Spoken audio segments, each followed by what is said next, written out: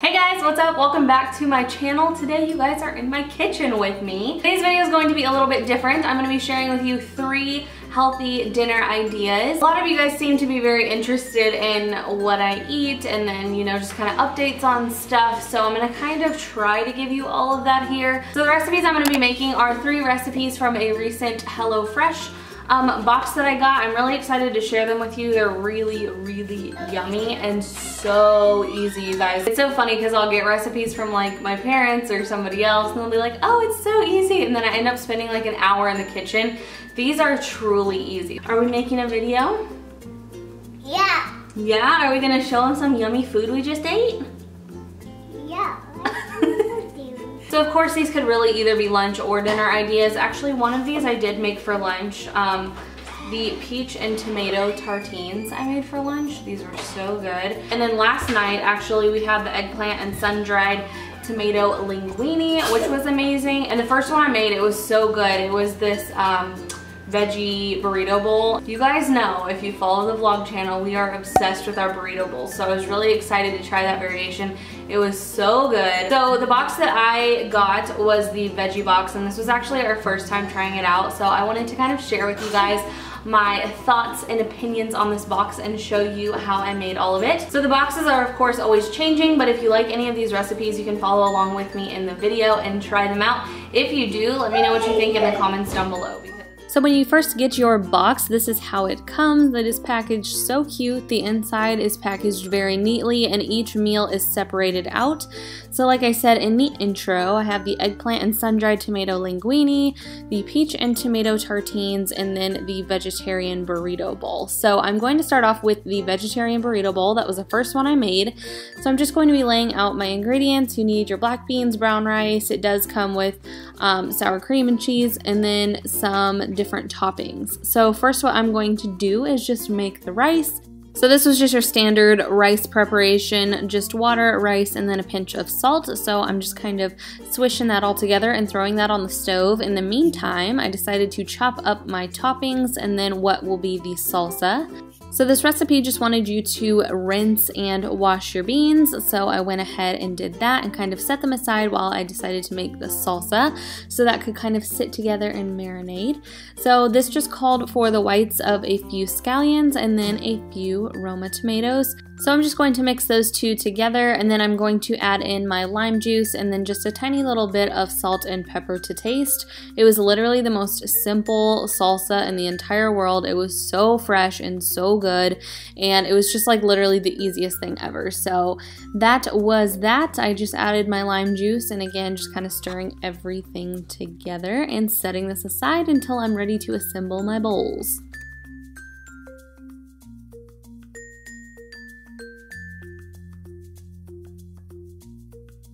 So for the beans, I'm just going to be adding a little drizzle of olive oil to my pan, and I was really excited about the preparation for these. I had never made beans this way.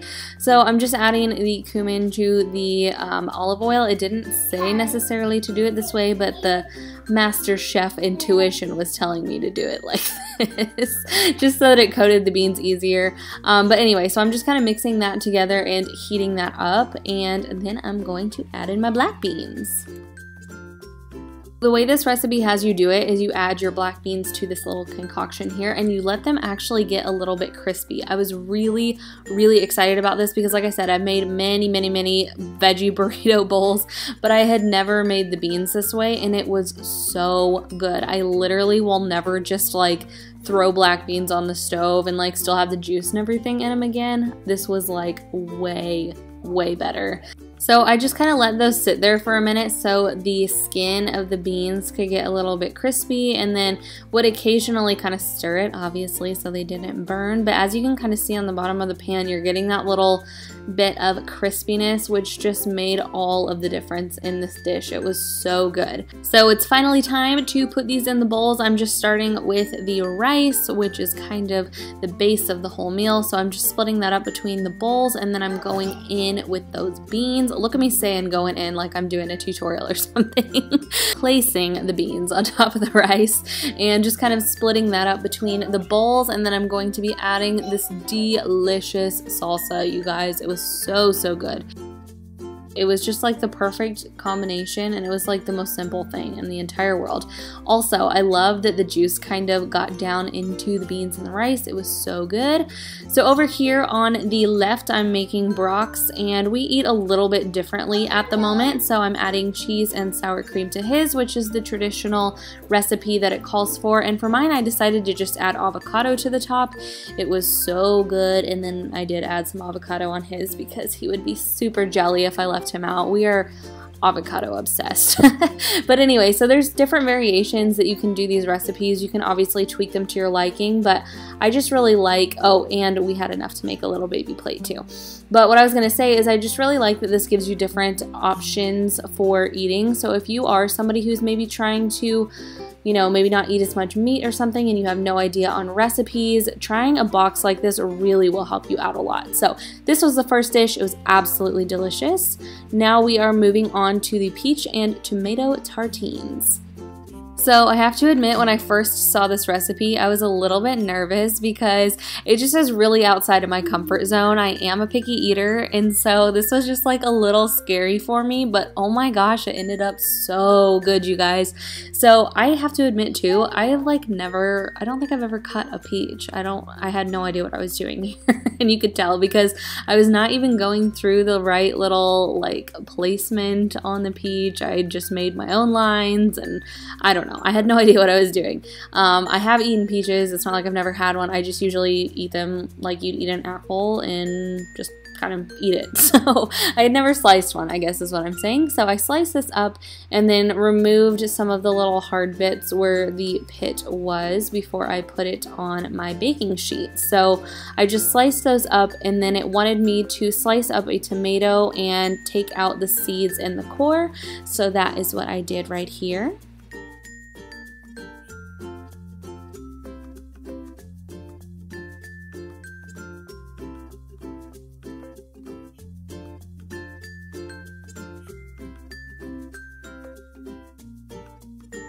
So after I had those sliced up, I went ahead and put some parchment paper down and then put them on a baking sheet. If you don't have parchment paper, you can just do like a little light coating of baking oil or something like that, just so they don't stick to your pan. So after that, I am just going to be slicing up my bread. It wanted me to slice it on the diagonal. It made it look super fancy doing it this way, so that was really cool. So now what I'm doing is making the dressing for the arugula salad. It was so yummy.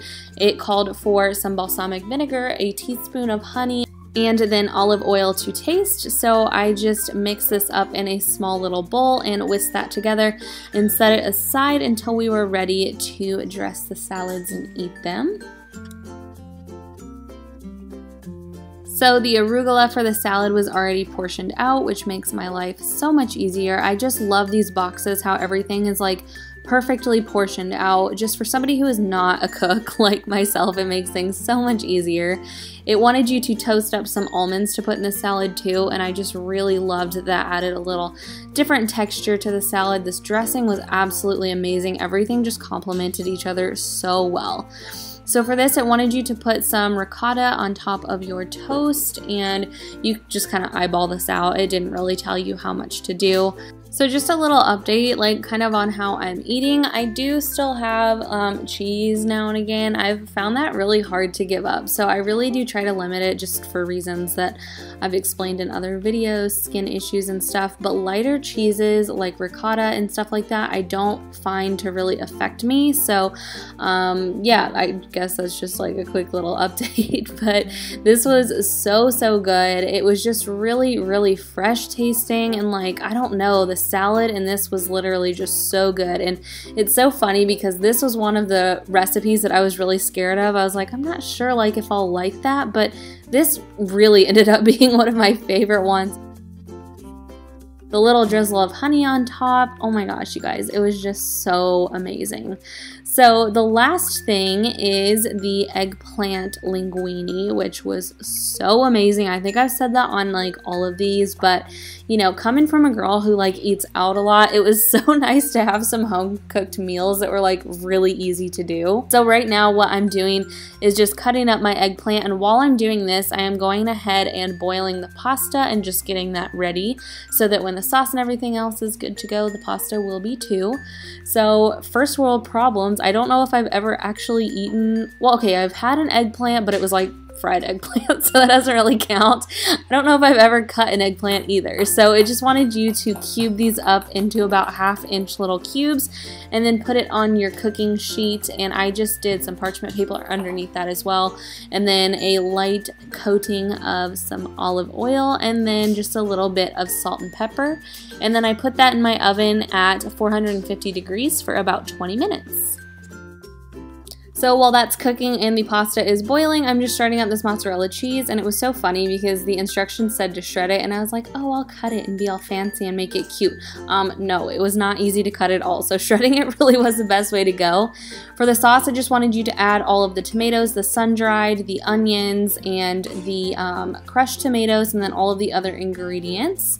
So once that is all done, the sauce has simmered a little bit and you've gotten your eggplant cooked, you just throw that in the pot and mix it all together. So once again, I love that this is very like different dietary restriction friendly. If you wanted to just take the pasta out without adding the cheese, you could totally do so at this point.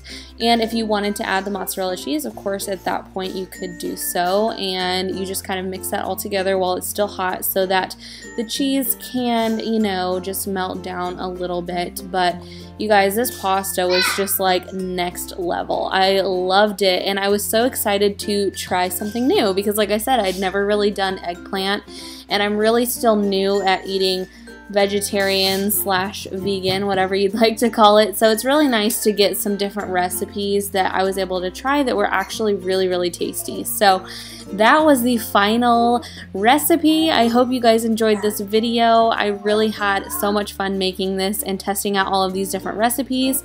If you guys want to check out HelloFresh, I will have all of their information linked in the description box down below. And that's it. I hope you guys enjoyed. Thank you so much for watching. Don't forget to subscribe, and I will see you guys next time.